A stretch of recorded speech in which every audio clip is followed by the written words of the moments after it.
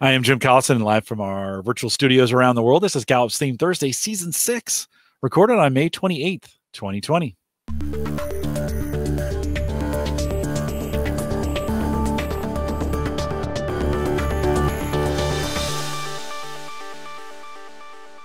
Theme Thursday is a Gallup webcast series that dives deep into the CliftonStrengths themes, one theme at a time. This season based on developing teams and managers with CliftonStrengths, and today's theme is empathy. If you're listening live, love to have you join us in the chat room. There's actually a link right above me to it, the YouTube page. Jump in that chat room, ask your questions. If you have questions after the fact, you can send us an email, coaching@gallup.com. Don't forget, if you're on YouTube, subscribe to us. That way you get notified whenever we produce something new, and click that little like button too. That kind of helps us get discovered. And if you want to listen to us as a podcast on any podcast app, search Gallup Webcasts or Theme Thursday. Michael Librant is our host today. She's a senior workplace consultant here at Gallup.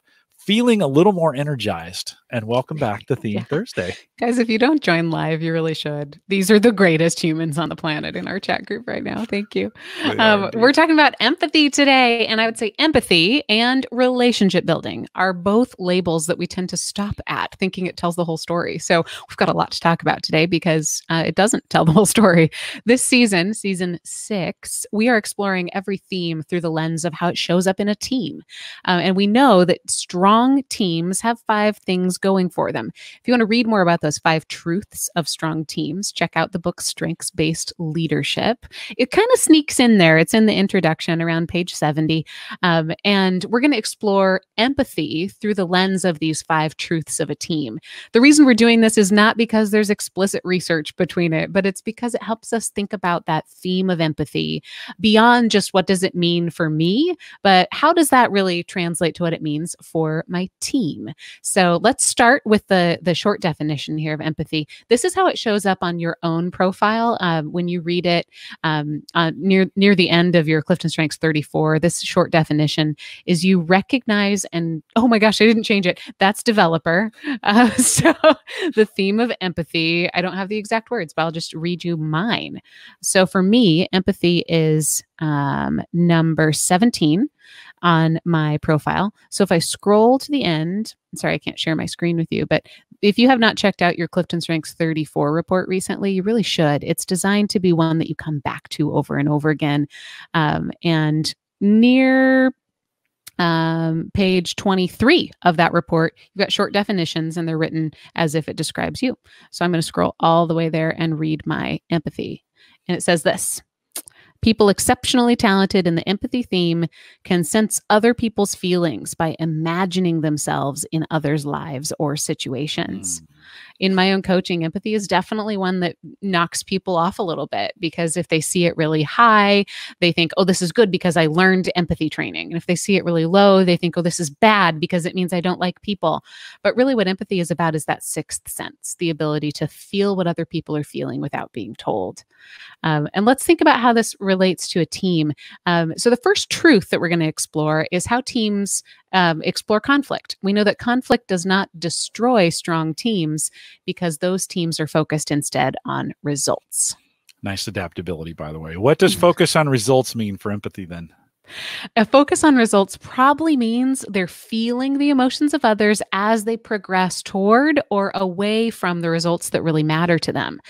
But you know, this question might be more appropriate for empathy by focusing on another portion of that strong team truth, which is how they deal with conflict. As part of a strong team, someone with dominant empathy can sense when conflict is happening even before it's said out loud. They can address it. They can direct that emotion toward a focus on results. I think about sometimes empathy being the person in the room, maybe who can say, hey, something's brewing here. We need to talk about that because it's going to help us get closer to what we need to accomplish. And this one may not be as intuitive. I think some of the other themes, when we think about tracking progress, it is. But how does empathy track progress?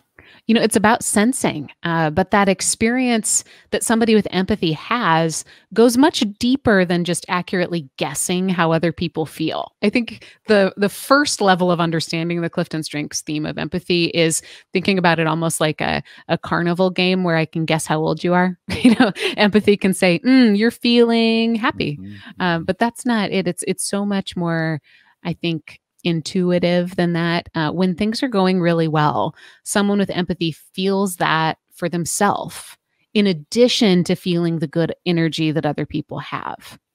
When we're off track as a team, the person with empathy notices first by what being off track means to the emotions of the people in that group. They might feel the emotional reaction that people have toward progress, as well as toward conflict, more than the results or the conflict itself. They're feeling how other people respond to it. Okay, let's look at the truth number 2. Strong teams prioritize what's best for the organization and then move forward. And how does someone with empathy focus on that larger goal or purpose rather than their own? Well, someone with empathy is absorbing the emotions of everyone else around them. So it's no stretch to think how they might experience goals or values outside of themselves. I think what empathy can offer to a great team, in terms of this truth specifically, is their ability to break down organizational goals that might seem really big into individual experiences. The person on your team with strong empathy will feel how the decisions made at a bigger level affect people on the team. And I think with practice and when they do it on purpose, they're also probably likely to maybe even predict how future leadership decisions are going to make individual contributors feel. They can humanize those organizational goals through the lens of emotion, really bringing into reality the effect, which is the feelings that we know are important, bringing that effect to the center of the conversation.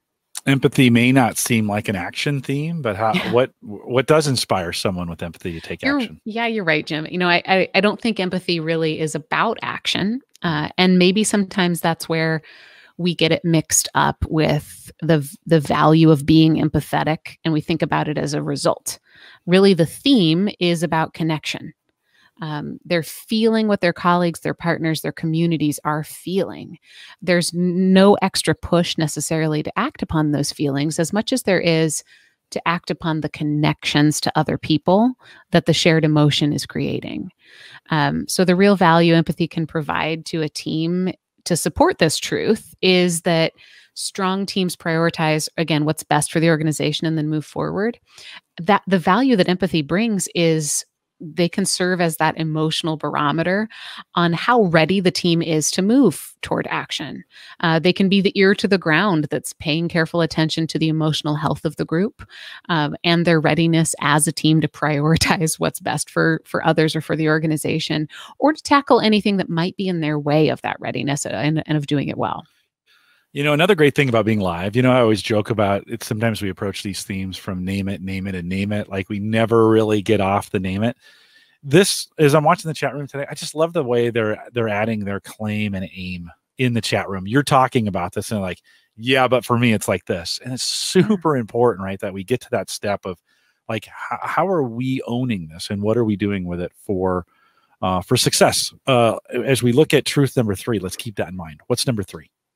Well, number 3 is that strong teams are as committed to their personal lives as they are to their work. If you want to hear a little soapbox about this, you can skip back on the live channel about 10 minutes. And how does empathy show up in someone's personal life? We often talk about empathy as having a sixth sense. They can't see ghosts or previous versions of Bruce Willis, but they can feel that's another thing about being live. Sometimes the weird ideas just get out. They can feel what other people are feeling. And that likely leads them to being very tuned in to the people on the team. If you have someone in your life with empathy, you might describe them as rarely surprised by how people feel. They might be the person who knows something's up before you tell them. They might also be the one who feels really deep feelings, even for strangers. This could manifest as crying easily during a sad movie or celebrating with like real field elation when their team or even somebody else's team wins a big playoff. I admit it. I cried Hallmark movies. What questions could a manager use to tap into this empathy seen in a personal life? Yeah, I think it's, what are you noticing about your community? How's your home team doing? What character have you connected to lately? What do you like to do for yourself? How are you feeling? What has been a high point that you felt recently? What do we say for truth number 4? Truth number 4, please don't misunderstand us. This one is strong teams embrace diversity, and they do in every aspect of the word. This truth is about what kind of diversity does the theme bring, in addition to other areas of diversity that are equally important to making a team strong. And with that in mind, what are some descriptor words that we might use? Yeah, what's different about empathy? Empathy, you could say, is emotional, aware, tuned in, open, insightful, inviting, and sensitive. And I put in brackets, in a good way. Nice. And nothing wrong with crying at a Hallmark movie. But really, I'm just going to say think it. about sensitive when you think about tools, Yeah. or like, I want a really sensitive, metric. I want something that's going to notice. That's what sensitive is for empathy, is that it's not going to miss the emotions that are swirling around in the world. I got distracted. Did you get all those? All I the think names? so. Okay. What unique perspective does empathy bring to a team? They can walk into a room and feel if something's off. In a way, they can feel something coming. They can be that emotional barometer, both positive and negative, before it even arrives. So listen to the person on your team who has empathy. Honor them, use their talents, ask them to be a voice for how things are landing. Tap into the reality that people's perception, their feelings, aren't just waves to be ridden or sort of surfed around. They are clues to how we're doing and how we can do better. Let's look at truth number 5. Jim's favorite truth. Strong teams are magnets for talent. This quote is directly from the Strengths-Based Leadership book. Another way to spot a strong team is to look for the one everyone wants to be on. And what is it about empathy that will draw people to it? On a personal level, having someone with empathy on your side can mean you don't have to explain yourself. Think about the people in your world who, like, maybe you're ready to describe something and they just say, I know, and you believe them. That's magnetically attractive. And that's empathy. If you have empathy, find ways to express this to people. Turn what you are sensing into a great question that let people know you're picking it up. You might try something like, hey, I'm hearing this. I wonder how that makes you feel. What do you want to explore about this together? It's I think, a maturity aspect of empathy, of instead of saying, hey, I bet you're upset today. You can say, I'm hearing you say this, this, and this. So it's explaining the clues that you're picking up on in addition to what you're feeling, in a way that opens the door for that other person to start to share. Yeah, as we wrap it, think about that. What's that gift that empathy brings to a team? Empathy can accelerate the connections between people. Think about how it relates to a team. It doesn't just have to be the connection that person with empathy is having. If you have empathy, think about how you can use that emotional sensitivity, that meter or that radar that's really on, how you can use that to connect team members with each other. You don't have to shoulder the full weight of what everyone is feeling. You can also be the connector who senses great partnerships. You can sense who's really ready for collaboration. You can make that introduction, that connection, and strengthen the entire team. Okay, that's some great advice, by the way. If you didn't catch all of that, go back and listen to it again. Micah, let's recap the 5. Results, not conflict. Do what's best for the organization and then move forward. Work and personal lives are equally important. Embrace diversity, and magnets for talent. Again, you can read more about all 5 of those around page 70 of the book Strengths-Based Leadership. All right. We've got a great talent mindfulness exercise for you today. So sit back. Micah, I'm going to turn it over to you. What do you have for us? So this is a practice for yourself. While empathy is all about sensing the emotions of others, talent mindfulness, which is what we're doing right now, is designed to help you tune your observations inward so that you can get to know your own lens of talent. And again, the goal of this is not just a cool thing to do. It's helping you practice your own talent so that you can use it better. Strengths-based development can't just be, Jim mentioned this, can't just be about naming the talents and unpacking it until we've exhausted our ability to spot talent in the wild. If it becomes that naming game, we've already lost. We will win when we turn our understanding of talent into interventions that we can use. And when we're, I think, brave enough to realize our interventions are built on our own lens, and it's very likely that's different from somebody else's. So, for the next 3 to 5 minutes, I'm going to guide you through some reflection questions that are designed to help you make the space inside your own mind a little bit more welcoming. These questions are designed to inspire you to spend even more intention in the practice of designing your own best strategy for attacking what's in front of you. The opposite of that might be reading a book on how somebody else has done it. But really, strengths-based development helps you say your best strategies are already within yourself. Today, we're going to start with silence. I'd like you to use this short time to feel what it feels like to be in your own body right now. You might stretch or breathe or close your eyes. I'm going to hold space for some silence, and I'll bring you back in just a moment.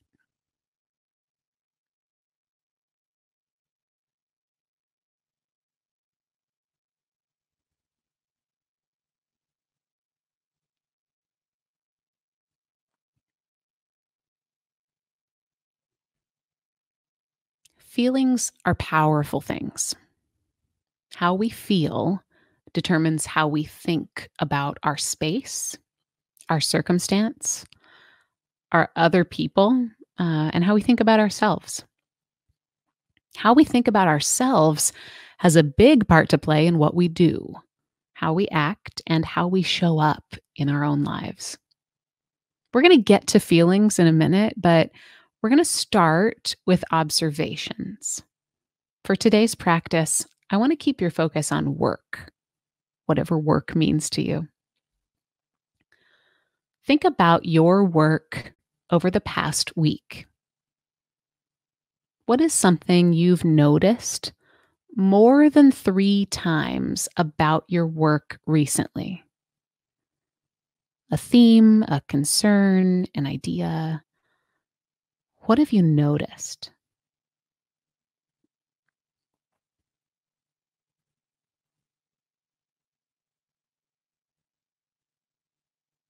As you're exploring your own observation, how is that making you feel right now?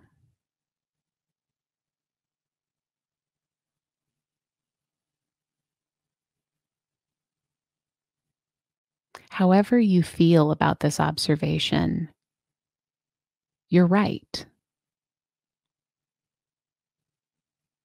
We're not here to fix or change that emotion you have about your work observation. We are going to use it. Let's think about the next 2 weeks of work that you have ahead of you.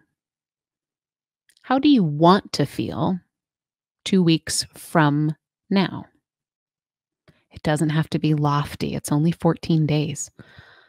How do you want to feel about your work in 2 weeks?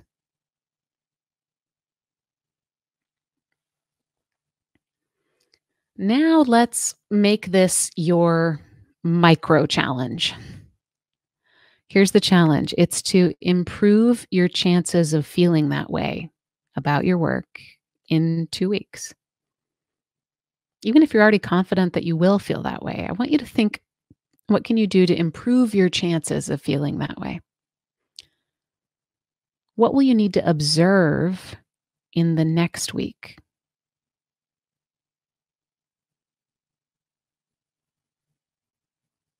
And open up just a little bit more. Think about the next 2 weeks of work.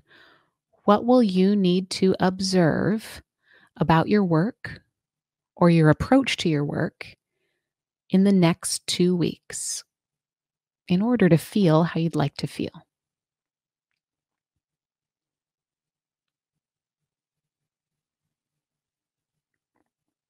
Now bring it back to where you are right now and think about this last question. What do you need to do about this today?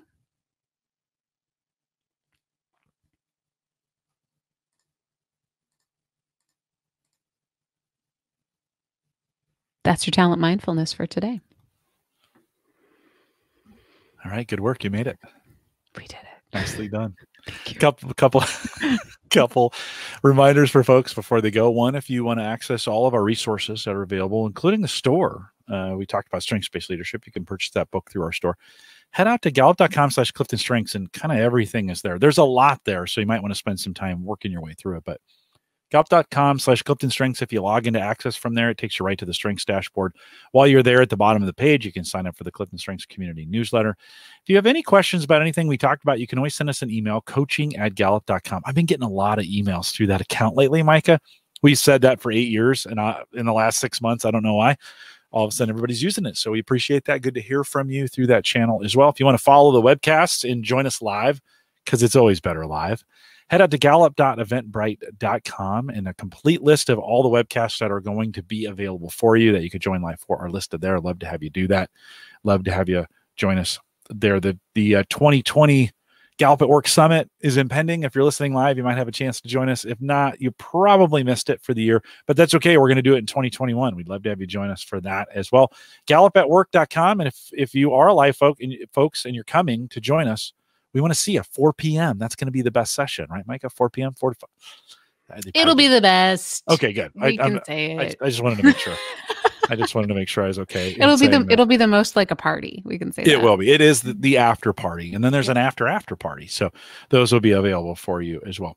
If you want to join us in our social groups, facebook.com/group/called to coach. Many of you do, about 13 or 14,000 there. So join us in that group. Or if you're not a Facebooker, and that's okay too, join the Clifton Strengths Train Coaches page.